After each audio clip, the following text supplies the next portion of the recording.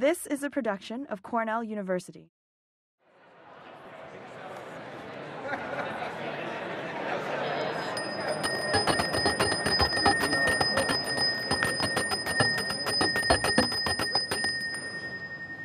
Thank you for your silence. You're going to have to be very quiet, and I'm going to have to be very loud because we don't have our sound system up right now.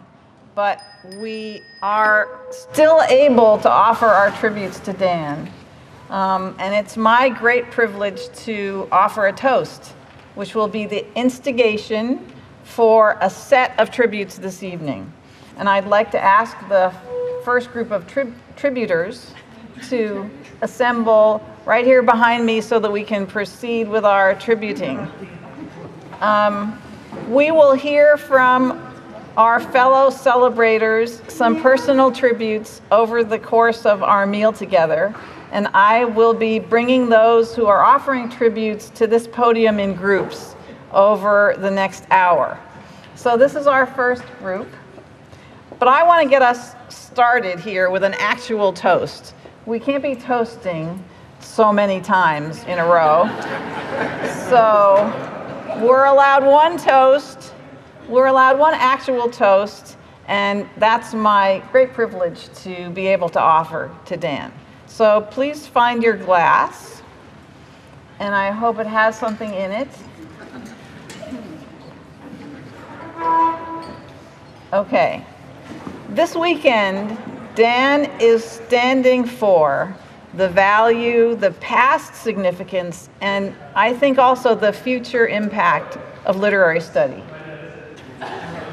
And that's an indication of the community that we live in, because students come through here all the time observing the activities that we might be using to promote especially the humanities in the College of Arts and Sciences. Each of us is indebted to Dan in local ways, many of which you're about to hear from our fellow celebrants shortly.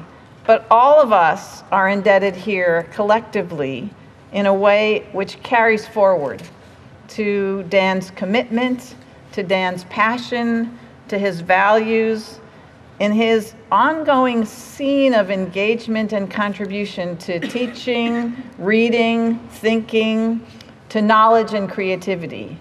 It's an immense scene, and we're representing it right now, just in terms of the scope and diversity and generational scenario that's represented in this room. So Dan's commitment to all of these values is what we're toasting here tonight in a kind of collective affirmation of Dan Schwarz and of what we together represent, value, and seek to carry forward. So please join me in raising our glasses to our teacher, our mentor, our friend, Dan Schwarz. Hear, hear. Now we'll hear and have a sip. Now we will hear a set of tributes, and I'll ask each of our tributers to start with their name and offer their tribute. I'm Pete Weatherby, and if I have any distinction, I certainly don't pretend to expertise in any of Dan's fields, which I guess makes me a very narrow person because he has expertise in a lot of fields. But I am somebody who was here when Dan came 50 years ago. We were assistant professors together and played a little touch football, a little softball, and so forth. And I'm very happy to be here tonight. I'll try and be as brief as I was told to be. Like Laura, I'm tremendously impressed by the scope and the evolution of Dan's vision as a teacher and scholar, and in the range of the subjects that he's chosen to write about. When I say teacher and scholar, I realize that those are not adequate terms. I mean, Dan is a teacher, but he is much more, in the best sense of the word, a mentor. I mean, somebody whose relationship with his students and the seriousness with which he regards them can be, and has been for many students, the most important thing about their time at Cornell. And scholar hardly does justice to his professional role. He is somebody who is right out there in the world doing intellectual things. But evolution, I think, gets it right. I mean, Dan has evolved steadily since the years when we were both scrambling for tenure, not just publishing or adding new courses to his repertoire, but he's thought hard about teaching, what it's for, what it can mean. His dedication to his students is an example for all of us, and it extends well beyond the conventional classroom. There's a tendency to teach as though all one's students were training to be English teachers. This inevitably narrows the goal of a class, and at worst, it can amount to treating them as what Emerson might have called remote and inferior incarnations of oneself. Dan thinks about his students as people in their own right. He has a clear awareness of what is at stake for them from the moment they enter college to their departure for the larger world. He works hard to help them recognize the possibilities open to them, and I've heard enough from his students over the years to know that his efforts are greatly appreciated and sometimes truly transformative. He understands how large a part of teaching consists of what we ordinarily call advising, and his advice is based on hard thought.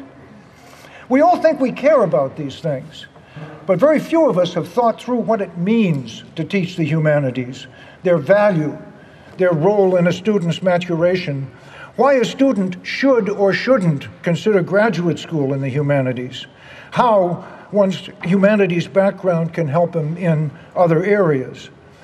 Dan is his own best example of how a trained academic can broaden his horizons, although he has done this for many other people too. To look through Dan's CV, as some of you may have done, it takes a while, is to be humbled. I mean, his is several times longer than mine and covers an incredible range of different kinds of participation in the scholarly, the humanistic, the intellectual world. And Dan is versatile. I mean, beginning with his early work on Benjamin Disraeli, he's done a great deal with Jewish topics, including, but by no means limited to, the Holocaust. He's a New Yorker to the bone, which unfortunately means a Yankee fan. But this gives an extra authenticity to his wonderful writing on Damon Runyon and his extraordinary work on the Times, where he became, a kind of sub-editor or something like that for a while. And his, well, never mind the Yankees. And literary criticism, of course, is still there. I mean, he's done all these other things, but he is still a literary critic, still high energy. In his middle 70s, when some of us might think we had reached our golden years and were entitled to lay back a little, Dan has started a new book that will help place all sorts of readers from all over, writers from all over the world, some of them little known, at least to me, some hot off the press. Dan has too much class to be what he himself might call a wise guy, but he knows the ropes, and he has become as much of a public intellectual as any colleague I can think of. His extraordinary body of work reflects 50 years of careful reading, dedicated teaching, but most significantly, and to this I offer my toast, most significantly a prodigious intellectual energy and a rich wisdom about what a humanist can accomplish in the world.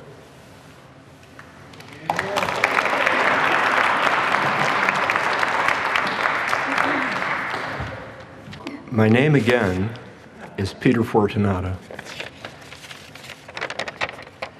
Dan, I've written you a poem.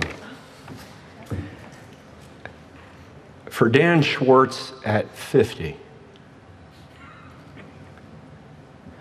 Thought is the thought of thought, thinks one Stephen D., thinking of old Aristotle, and thinking he does much in that novel, Ulysses. A building block, you know the vintage. Talisman for a young Daedalus such as I, wording myself up, lifted with the help of a mentor who cracked the rebus into portions for us students. Round his table, GS 236, I think it was. And by his table, I mean Dan's seminar, of course. Salute, amico mio. Felice anniversario. 50 years, just about the length of our friendship. Setting forth tonight from this shore, I think how in this hall, among so many friends, our moment of shared thinking is compounded, and how, shipping outward, looking back, we will be bound as when returning to a well-loved page to savor substance all the more, remembering ourselves both then and now. So, to that porpoise, my thoughts are leaping far above Cayuga's waters. To enjoy another musing, I refer to chapter 3. Two midwives on a strand, and one whose bag our Stephen notes lugs out to sea, a misbirth with a trailing navel cord hushed in ruddy wool. Death in life, but life. Creation from nothing, indeed, indeed.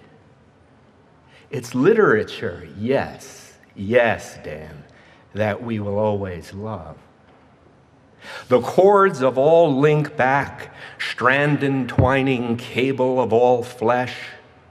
That is why, mystic monks, will you be as gods? Gaze in your omphalos. Is this Joycean irony or plain fact, all times embodied in us, and we are never not connected to our source? God bless us now, and give us another think. Hello, Kinch here.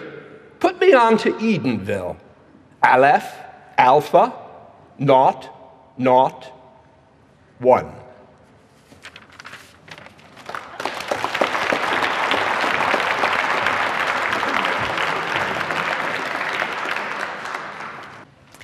I'm Diane Richard Allardyce, and Dan, I've addressed my tribute to you directly. So, Dan, a quarter century ago, I guess right at the midpoint of your 50-year teaching career that we're celebrating tonight, I applied for your 1993 NEH Summer Seminar, Critical and Theoretical Perspectives on the Modernist Tradition. The seminar description had caught my attention on several levels. In particular, your term mindscapes really fascinated me. When you called a few weeks later to invite me to the seminar, I felt an instant connection to the voice on the other line. And when the 12 of us emerging scholars gathered in person around the conference table here at Cornell, I knew we had all found in each other true kindred spirits. Over that 7 weeks, and it was certainly a transformative 7 weeks, you showed us new ways of seeing, how to apply the critical lenses of literary interpretation to works of modern art. You showed us how responding to art and poetry involved the intersection of perceptual planes, and how the processes of knowing, thinking, and creating are inextricably woven. You encouraged us to think of ourselves as public intellectuals. Your melding of the visual, the act of seeing itself, with the more theoretical aspects of the humanities will always be important to me. Over the last 25 years, I've referred often to your work, cited you, quoted you, paraphrased you in my own teaching. Your mindscapes are writ large on the backdrop of my imagination, where they will continue to inform my perspectives for what I hope will be at least another quarter century. Dan, thank you and congratulations.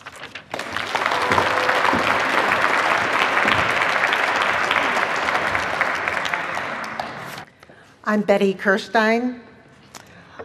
Of all the professors I had as an undergraduate at Cornell in the late 70s, Dan Schwarz was my favorite, the only one with whom I've stayed in touch. I took an early 20th century British Lit class with him, and I still remember his engaging lectures on Hardy's Jude the Obscure and Joyce's Portrait of the Artist as a Young Man, among many other wonderful novels that we covered that semester. I kept my red-covered notebook with my precious notes on his lectures for many years, not realizing that I would return to them many years later when I taught my own version of the same class at Pace University, where I'm an English professor. But Dan was more than just a professor to me. He was my advisor, and in that capacity, he listened to my ups, my downs. I believe he even gave me boyfriend advice.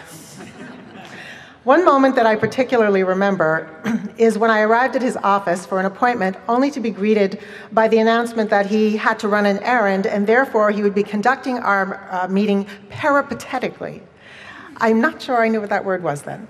Just as Socrates had done with his students. And so we walked the Cornell campus, our Athens, and we talked about whatever it was that we needed to discuss. I'm sure some of that was literature. But it's Dan's enthusiasm for his subject, British literature, that stands out most in my mind. He was an inspiration to my own career, and I'm very happy to be there this weekend to honor him, to celebrate his 50 years at Cornell. Congratulations, Dan.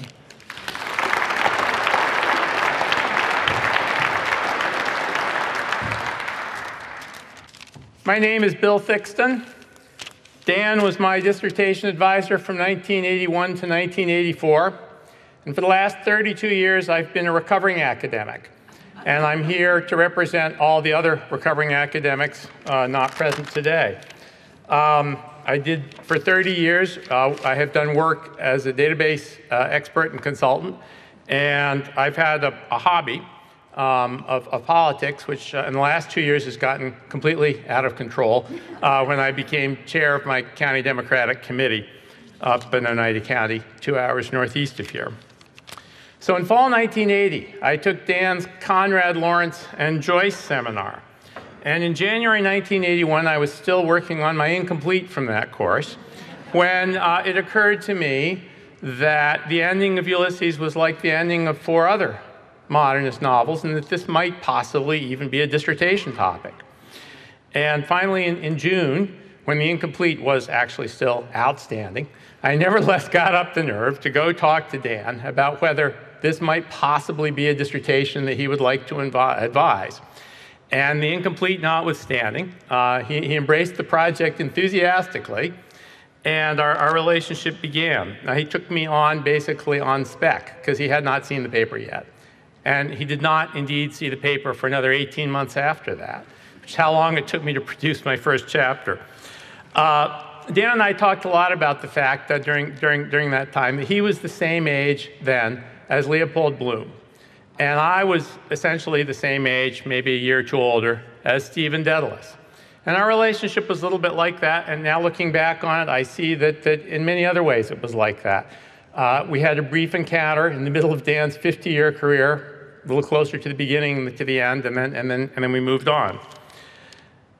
What Dan had to offer was exactly what I needed.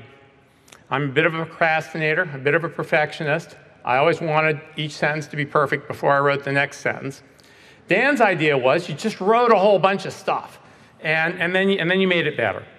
And he said to me once that his day was from 6 to 9 a.m. every day he did writing. And then he came to campus and taught from 9 to 5, a full day's work as a teacher. He said, but you know, if you write for 3 hours every day, you get a lot of writing done. And 19 books later, I guess that's proven to be true. A couple of things that I think are direct quotes. Dan once said he didn't take a day off on the weekend because, well, you know, most of us waste at least 24 hours somewhere in the course of the week anyway, so why should we need a day of rest? And another one I liked was most academics don't work very hard compared to people in business and finance, which is maybe true of people in business and finance now that I've seen some more of the world. Maybe it was true of some academics in those days, but it was never true of Dan. Dan was tenacious and remorseless as a dissertation advisor. He was generous with his time, and he was endless in his expectations. He expected all of his students to become experts in the history and theory of the novel. even those like me who came in as experts in another field. I was a romanticist for my first 3 years here. I also have to talk just briefly, because it hasn't really been touched on yet, and maybe others will later. We had a group in those days that was known on campus and in the department as the Sons of Dan. And Dan met every 2 weeks with all of his advisees. He alluded to this briefly during his remarks earlier. And every semester we would read 1 or 2 theoretical books and discuss them. And sometimes we would strategize about the academic job market, which was almost as miserable then as it is now.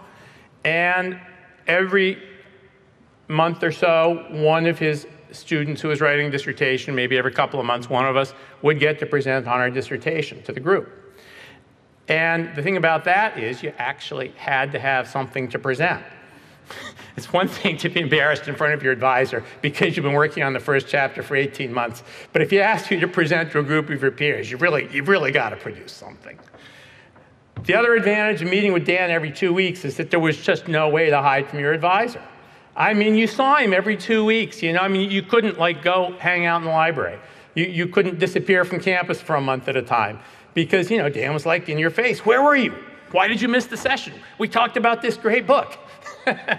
We missed your perspective. So 18 months for the first chapter, 6 months for the second, 2 months for the third. So there was a kind of a trajectory to this project.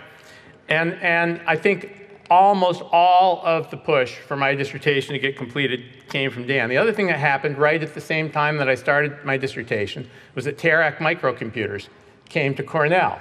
And Dan was one of the few faculty members, I think Jonathan Culler was another, who learned the microcomputer right along with those of us who are graduate students. And we talked about how to write on a word processor and what a great thing it was. And that also, of course, helped to pave the way for my second career because I was an enthusiast about computers coming out of Cornell, which most humanists weren't at that stage in time. I don't think I would have completed the dissertation with a different advisor, and I also know I wouldn't have published it. Dan was so generous that he spoke to his publisher in London when he was there, got her to solicit my book, and it was published in 1988. And I'm here to tell you that it is much better to be a non-practicing academic with a PhD and a book than it is to be a non-practicing ABD. I've known plenty of both kinds of people, and I'd much rather be this kind. So I thank Dan for all of it, and I've become sort of the poster boy for the liberal arts with my career in computers and my third career in politics, and a lot of this is attributable to Dan's push and his drive and his effort to get me to really do hard work. So thanks, Dan.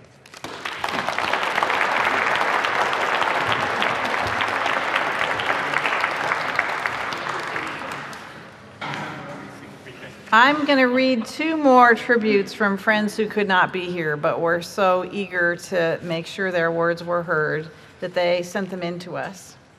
This is from Cheryl Weissman, a PhD student of Dan's from 1981. As one of the original sons of Dan, I was a student for whom he was exactly the right mentor.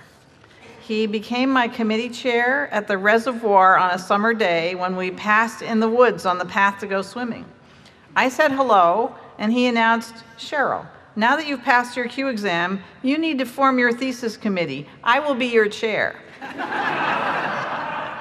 I came to his office with an inchoate idea for a thesis about the mystical quality I had observed in several 19th century authors' final novels. He said, Cheryl, forget it.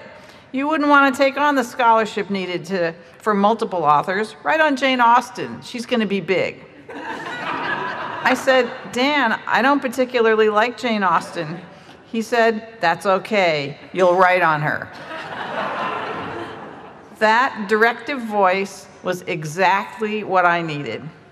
I did have something to say about Austen's final novel, Persuasion, and this something emerged fully illuminated in the context of her whole canon. Happily, only 5 other novels. Dan had called it with apt foresight. Directiveness, a good heart, and a fine ear for another person's inner voice. Dan was both the scholar and the coach I needed to see the task through. I published the best of the chapters as an essay in the Kenyon Review, and it was later included in the Norton Critical Edition of Persuasion. Though my career path has led away from academia, I am glad and proud that my voice has joined the chorus of scholars on Jane Austen. Last year, I wrote Dan to thank him for coaching me to complete the thesis and steering me in such a prescient direction. The popular attention to Jane Austen that arose in the 1990s was stunning. How did he know her star was going to blaze? Not prescience, he replied. He had simply recognized an available niche for Austen scholarship at the time. He went on to amaze me with affectionate and spot-on recollections of the classmates in my cohort. Prolific scholar and author though he is, his teaching has always seemed to take precedence, and we, his students, have always cherished him. Thank you, Dan, for being such a wonderful coach and mentor to me. Your guidance has deeply enriched my life.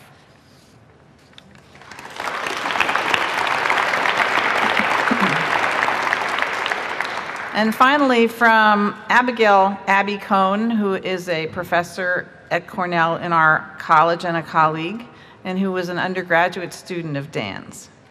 I'm so sorry not to be here joining in this joyous celebration, but I didn't want to let the occasion slip by without extending my congratulations and best wishes on this momentous occasion.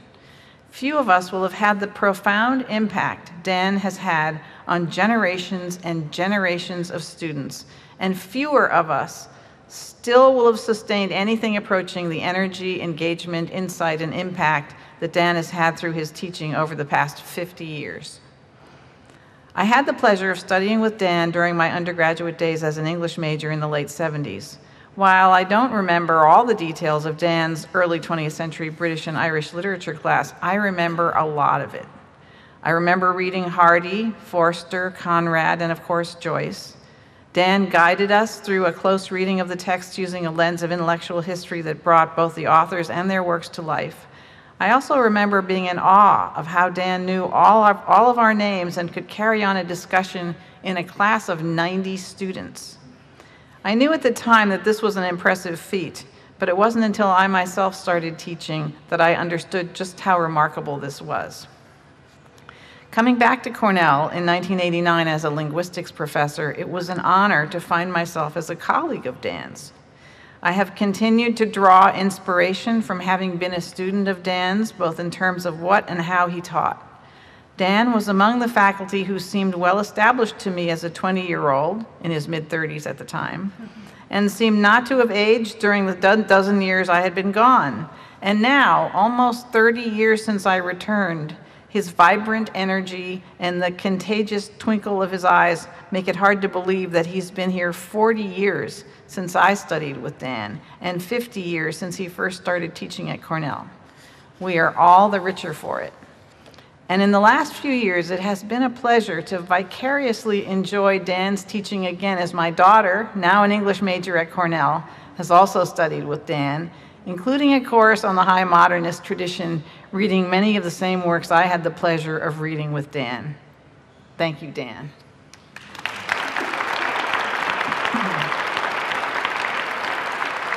I suggest you enjoy your desserts, and then we'll be back shortly with another small group of tributers. Thank you.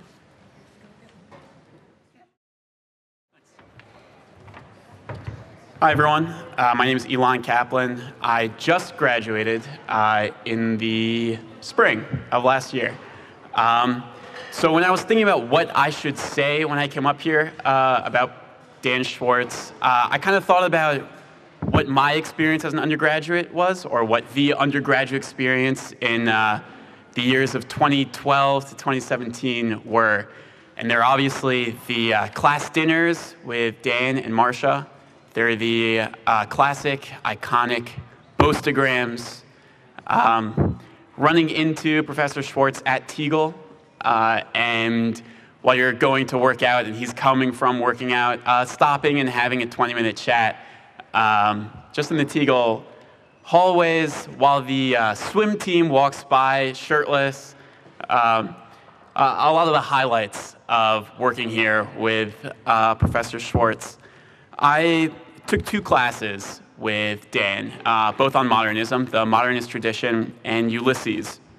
One of the books we read was The Dubliners, which was a book that dealt with paralysis, one of the major themes. I myself, during my undergraduate career, had my own bouts with being paralyzed in the moment.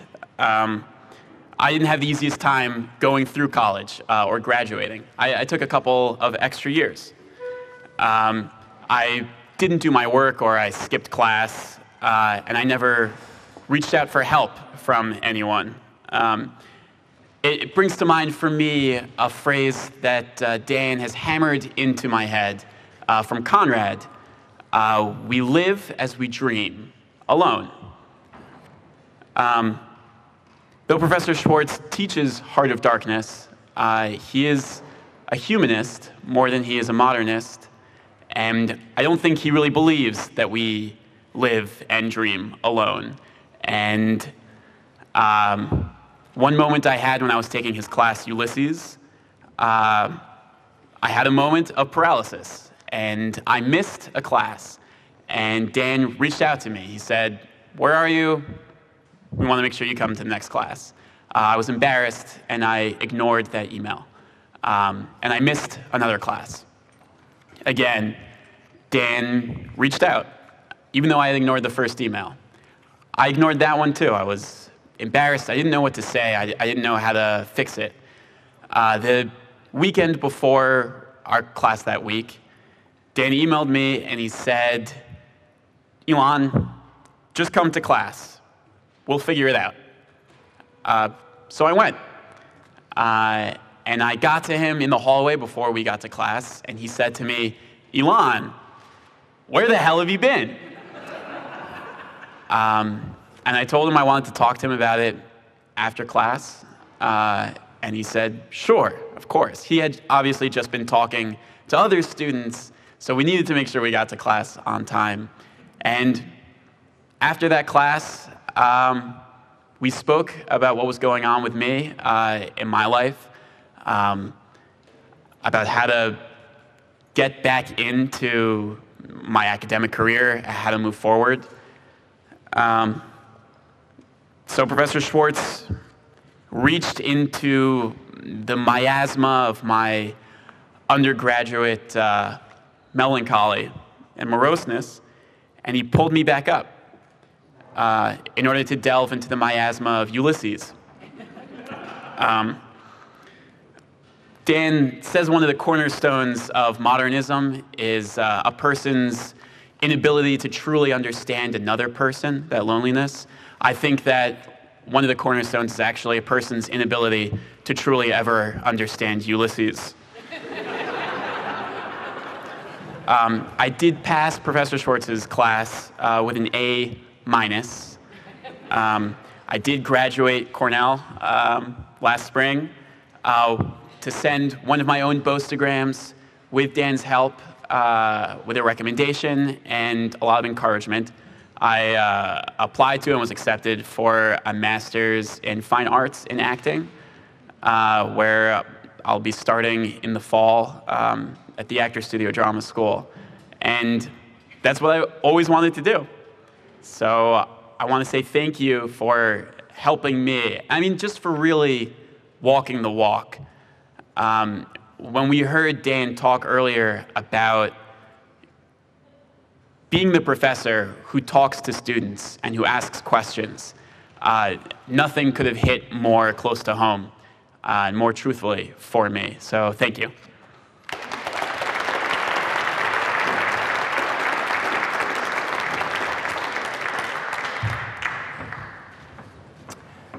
Hello, my name is Marvin Carlson. I'm going to just say a few words about an aspect of Dan that has not been spoken very much about directly. Not unreasonably, the emphasis is on Dan's work and his influence, which has been enormous as a teacher, and of course that's the title of this convention. I never knew Dan as a teacher, at least not in the conventional sense of the word, but I knew him in another aspect of his career here, which I think really is of equal scope, depth, and importance, and that is his work as a colleague. Many of you have had the same experience I have of knowing Dan for many years, like another wonderful longtime friend, Pete, who started. We all came about the same time, and I overlapped. I had the good fortune to overlap with Dan for the first 20 years of my career here. At that time, I was in the theater program here and executive officer for a number of years. This was my major contact, especially at the beginning with Dan.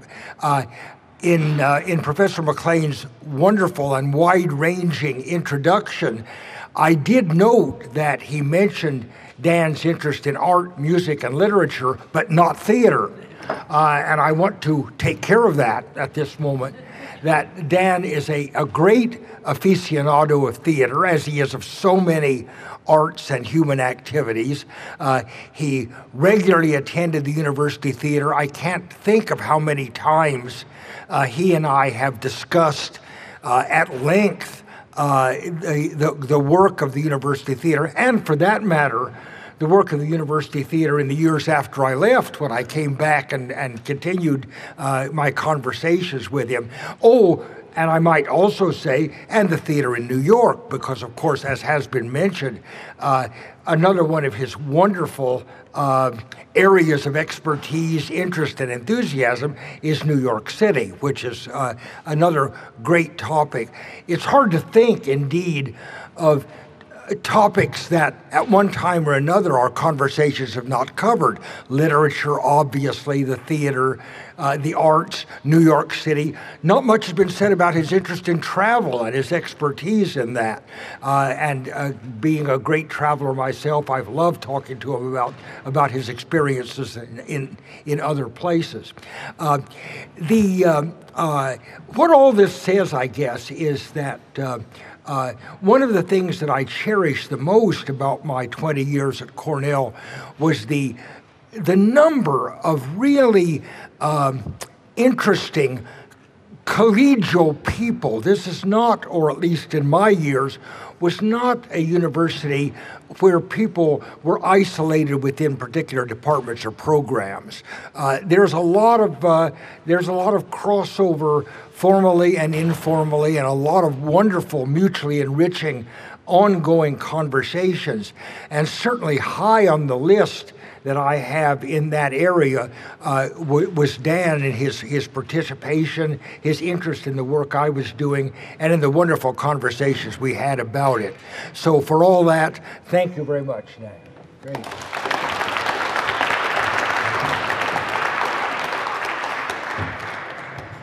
Hi, everybody. My name's Gabrielle McIntyre, and I was Dan Schwartz's reader and teaching assistant for 2 years in a row, 2000 to 2001.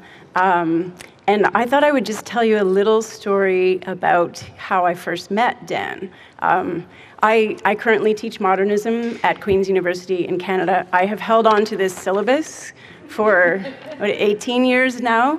I still find notes that I took in his class that are meaningful and inspiring for how I teach today.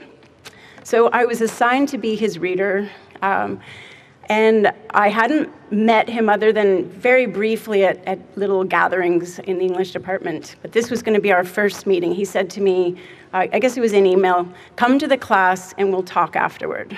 So it was a beautiful August day. It was hot. There were students everywhere returning to campus. And we had one of the famous peripatetic meetings. Walked outside, and I remember very distinctly, after having heard this lecture, which was really good. I mean, you know, when you're a grad student, you're skeptical of almost everything. And I thought, this is gonna be all right. So in our little walk past the 80 White House, he just said to me, "I'm gonna be your teaching mentor." And I thought, well, okay, skepticism. It turned out to be exactly true. He was the only professor I ever had who really took me under his wing in that way, talked to me about pedagogy, talked to me about what it means to teach, to connect. And I just wanted to say a few things about what I learned from him. I think one of the biggest lessons was that teaching should be a form of play and a form of joy. That being with the students, exploring a text, immersing yourself in the literature and the poetry should be joyful, joy-filled.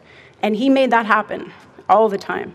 The other thing I wanted to say is he always took E.M. Forster's adage, only connect, to heart, and I think made it happen, as this event is testimony to that as well. He made it happen again and again and again in a daily way with countless students.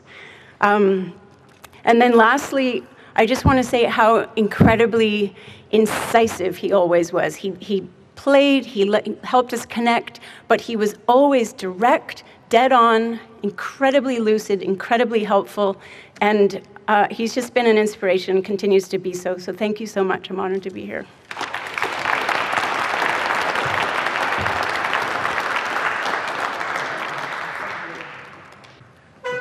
Good evening to everyone who's persevered so far.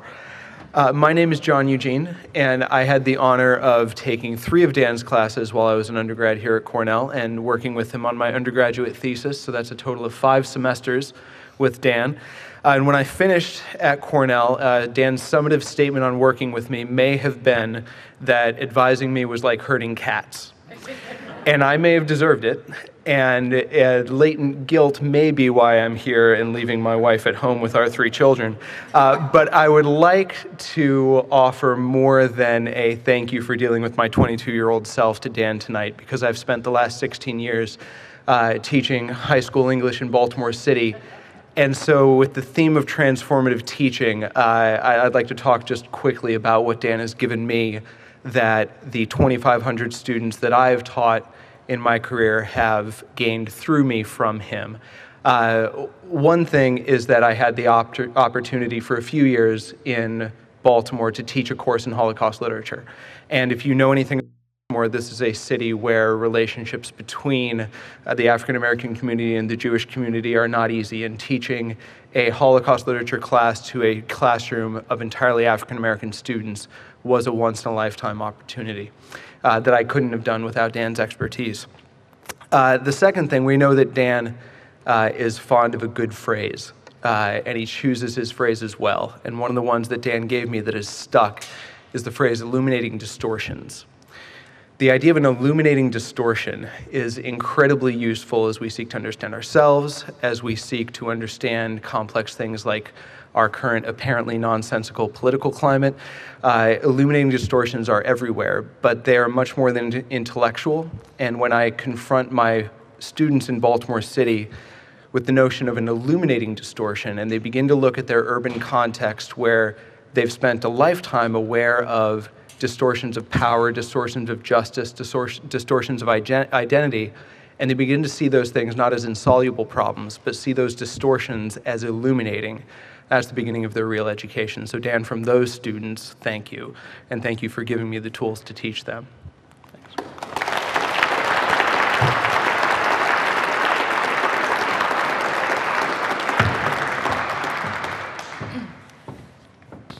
Hi, my name's Holly Stave.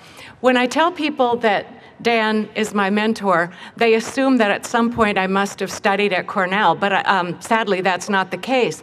However, in 1988, I was selected to be in Dan's NEH seminar on modernism, and at that point I was a newly minted PhD teaching at a 2-year college where the teaching load was indeed heavy, but where I got the sense my colleagues were using that as an excuse to avoid their own research and writing. And it was Emory's 2-year college, and their idea was, well, on the Atlanta campus they research, we teach. And I didn't like that attitude, but here I was by myself in the rural South, trying to wade my way through postmodern theory with no help from them because their idea was it didn't matter anyway. And I was teaching 3 sections of comp and 1 section of literature and trying to convince my students that a close reading of a text was not reading too much into a text, which I heard fairly often. And I was trying to convince my colleagues and my administrators that feminist approaches to literature were indeed valid and that literature had always been political, like try reading Antigone. So it was a very, very frustrating time for me. I was, at that point, I still am quite shy, but I was very insecure. I came to this seminar, and I think for probably the first 4 weeks, I didn't open my mouth, but we had to write. And when we turned in our papers, Dan's praise for my writing was so inspiring and heartening to me. And he took me to lunch and he asked about my dissertation. So I had my bestie in Georgia sent it to me, and he helped me get it published. But he also was not going to boat any talk about, I teach too much to research. He shut that down for the nonsense it was, but he taught by example. He also told me about the fact that he worked on his own research every single day, a practice which I have taken up. And he also got me to submit more papers to conferences and actually is responsible for making my career. And I think there are other people in here who could make the same claim, that without Dan Schwarz, I would probably still be teaching at a 2-year college, teaching 4 classes of composition a semester and pulling my hair out. So I raise my glass to you, Dan, as my mentor, my friend, the best teacher I ever had, and just an incredible human being. Here's to you.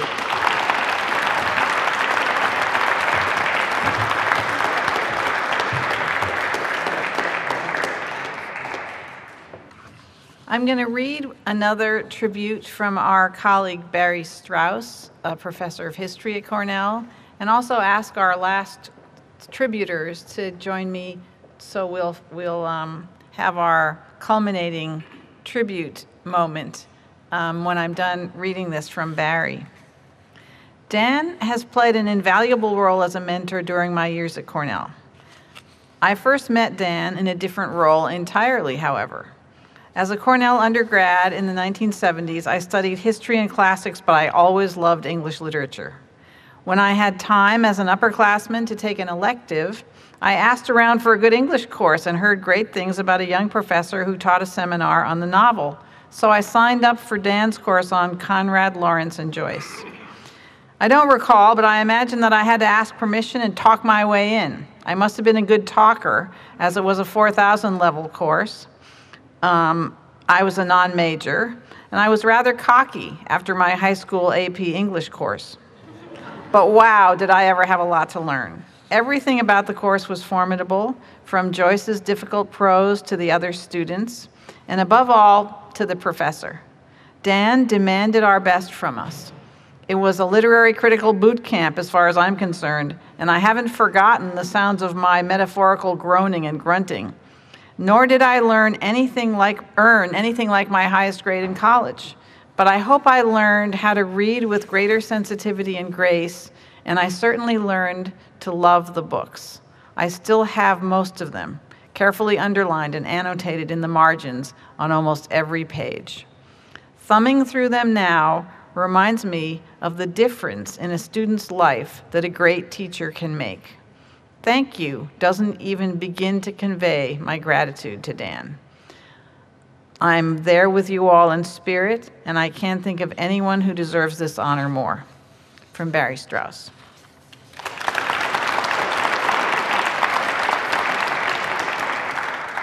So there were a couple of others who wanted to say something, and please do come up and do so now.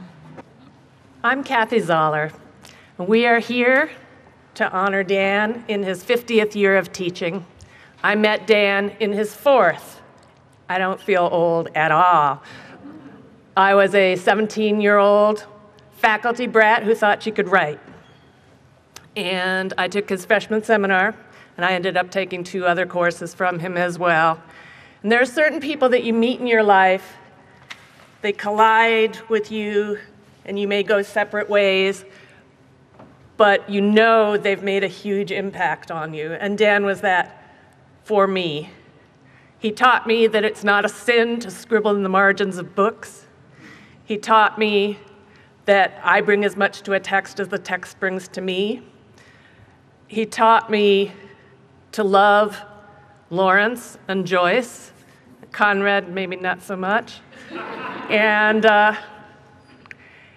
I appreciated every moment of that. I'm sorry that I couldn't make my daughter an English major, but that's the way it goes. And the other thing that I've learned from him, seeing him over these last few years, is that it's possible to have 50 years of a passion for something that's not chocolate. You know, it's just amazing to see him. He doesn't leap on tables anymore, but he's still got the joy. He still brings the love for the topic, no matter what it is. We're thinking of moving house, and I was cleaning up, and I found a few things. A paper on the Prussian officer, one on the horse dealer's daughter, one on the secret agent, and one, of course, on Ulysses. Now, another thing that Dan always told me that I didn't really buy was that the best students are not always the A students. But Professor, it's been 46 years. I think I'm a better writer now. If I do a few revisions, will you change my grades?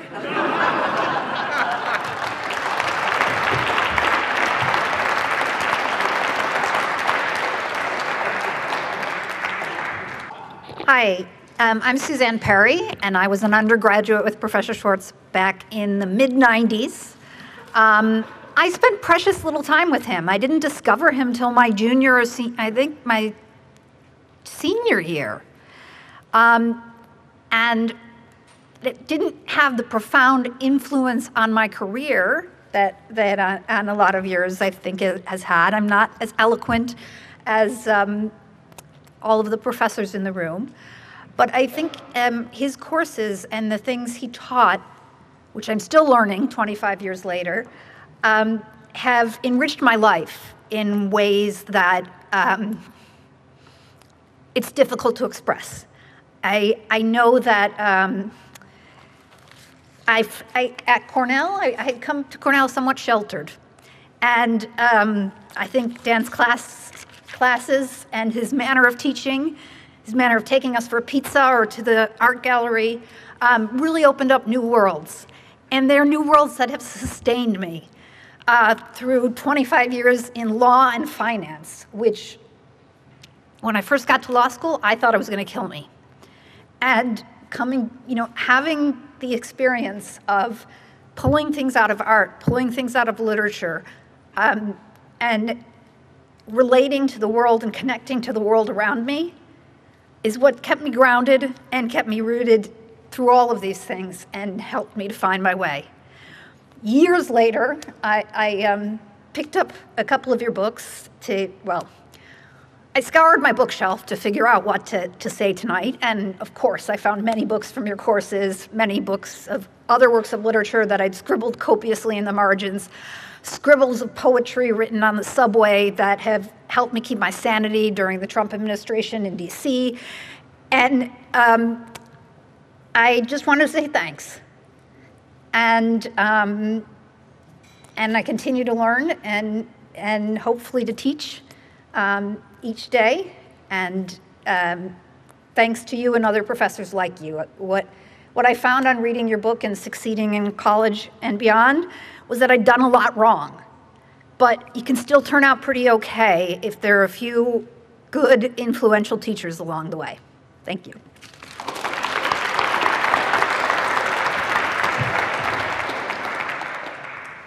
Okay, my name is Jennifer Roberts Bruno, and so Dan Schwarz has been my thesis advisor, academic advisor, professor of 3 classes, including a graduate seminar, independent study advisor, mentor, and friend. I graduated in 2004, and we've kept in touch all these years. The love of English, reading, and writing from Dan's infectious enthusiasm has stayed with me all these years.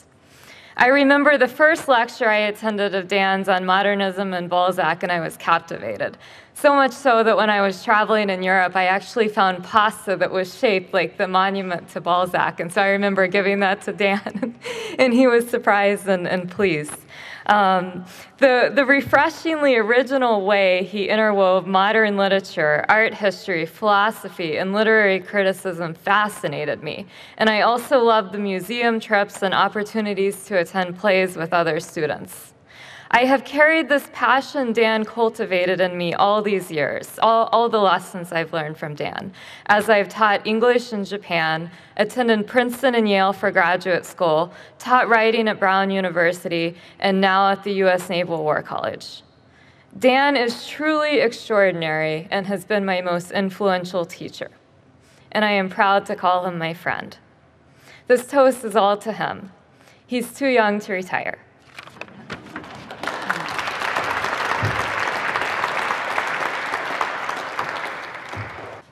Hi, my name is Tom Smith.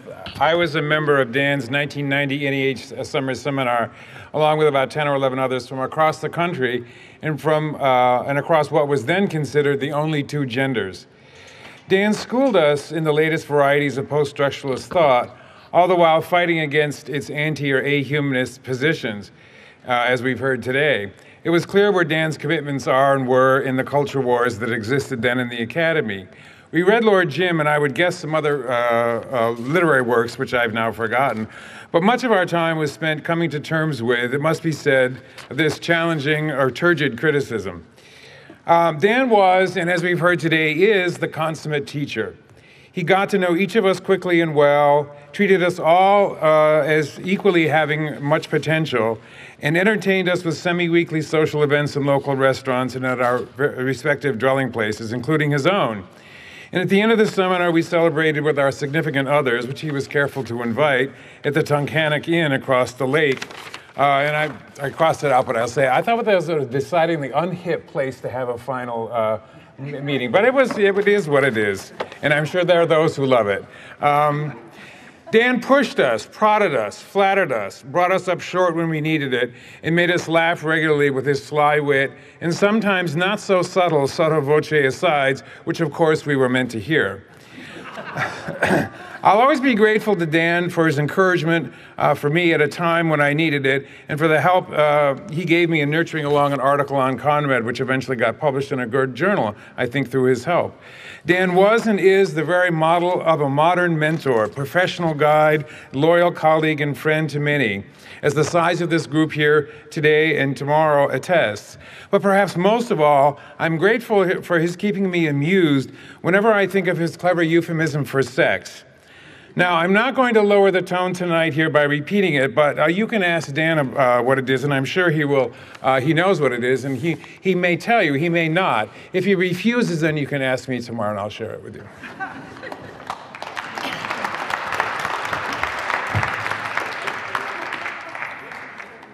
Hi, my name is Alicia Sovis, and Dan was my professor, was my academic advisor, and was my senior honors advisor.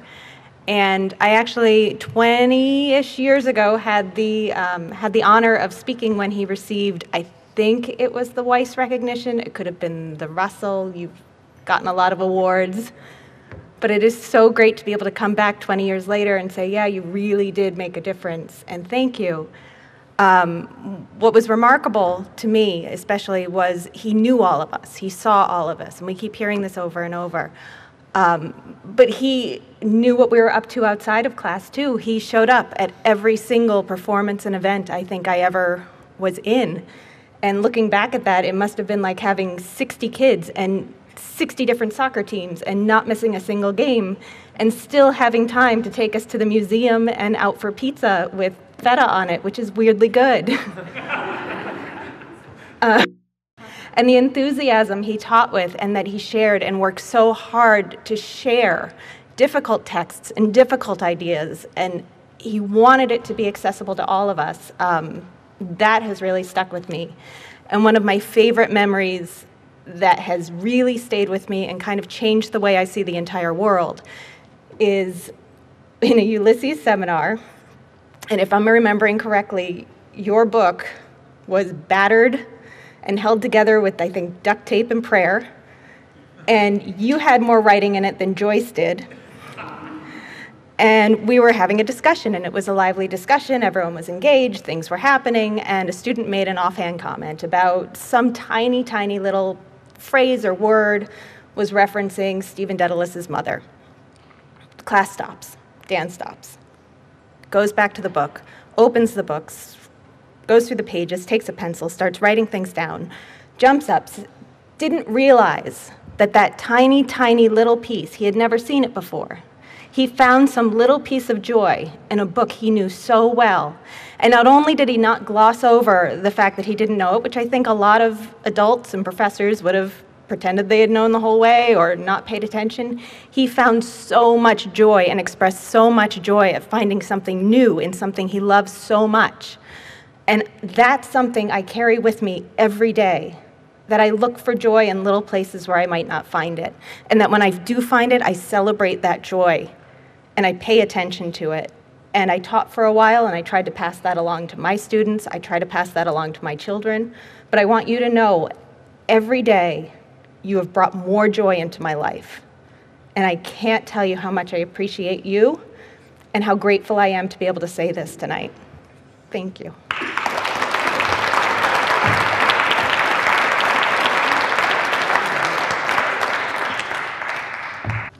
Hi. My name is Susan Wolstenholme. I wanted to say a few words because I thought I had a slightly different aspect of Dan's life to communicate. It has to do with a scholarship, but it's beyond the academy. So many of the things we've heard have had to do with his teaching here, graduate and undergraduate, his NEH seminar, and so on. But many scholars do not appreciate what goes on in communities around them, but I do think Dan does. In the incident that I want to tell you about, this has to do with the time he reached out to the community. Now, let me give you just a little bit of background about myself. I came to Cornell. I had my first master's degree. I was married with a child. I had been teaching for 7 years in a community college, and I was on sabbatical. And I started taking courses for my PhD, and I took a couple courses with Dan.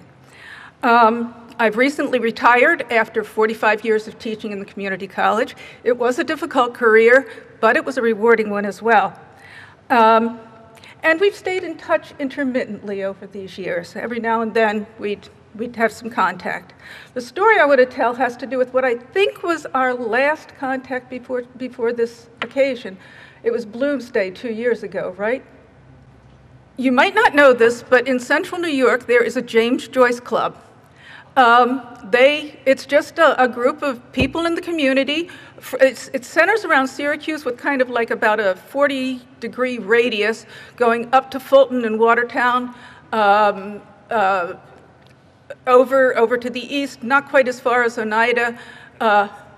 It's all over the place.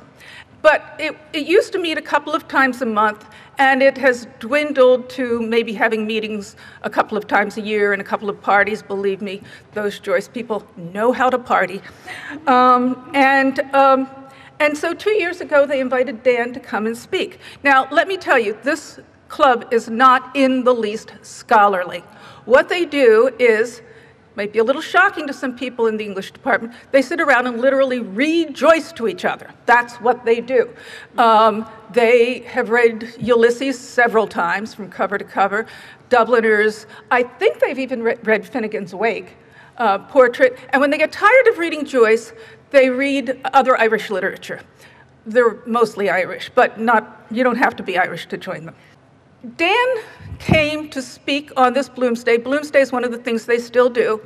And the event was held in an Irish pub in Syracuse. So there's Dan, professor at Cornell University, speaking in this Irish pub. What was particularly striking to me about it was, first of all, your incredible generosity in coming to do that. Believe me, you had a very, very appreciative audience. They loved him. But what was especially interesting to me was that it was pitched perfectly. There was no condescension. There was no patronizing. It was intelligent, of course, and really gave everybody some wonderful insight, but it really was amazingly free of jargon or of anything that an intelligent reader wouldn't understand. Really appreciated that. Dan and I had time for a little conversation afterwards, and what I really was just noticing and really wanted to speak to was this generosity, his willingness to come, and his amazing sensitivity to his audience.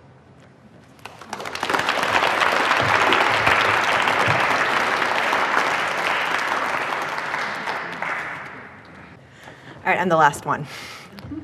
My name's Hannah Carmen. I'm one of Dan's current graduate students. I'm a comparative literature student, but he's basically my chair. He converted me to modernism, which is a theme I've heard tonight.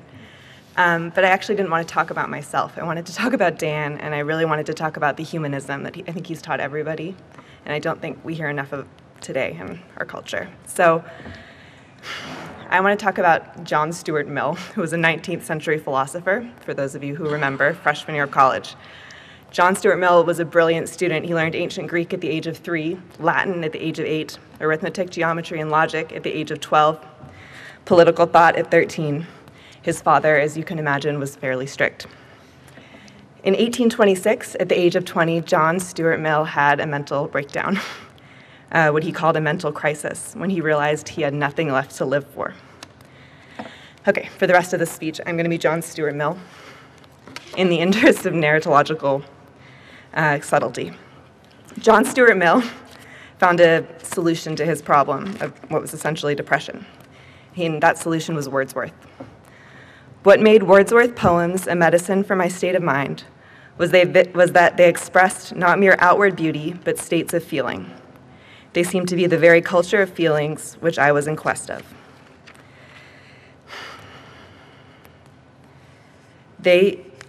I was in quest of, in them, what seemed to me to draw from a source of inward joy, of sympathetic and imaginative pleasure, which could be shared in by all human beings, which had no connection with struggle or imperfection, but would be made richer by every improvement in the physical, social condition of mankind. From them, I seemed to learn what would be my perennial source of happiness. And I do think the texts that Dan teaches are the perennial source of happiness for all of us. So that's all I have to say. Thank you.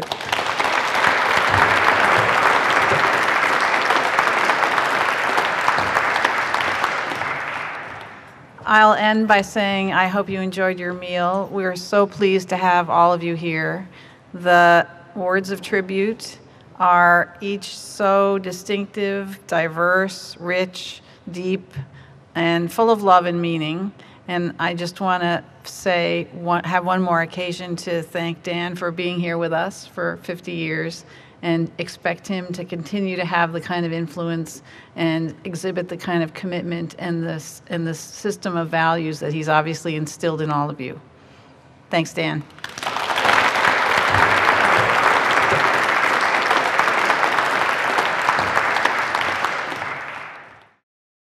This has been a production of Cornell University, on the web at cornell.edu.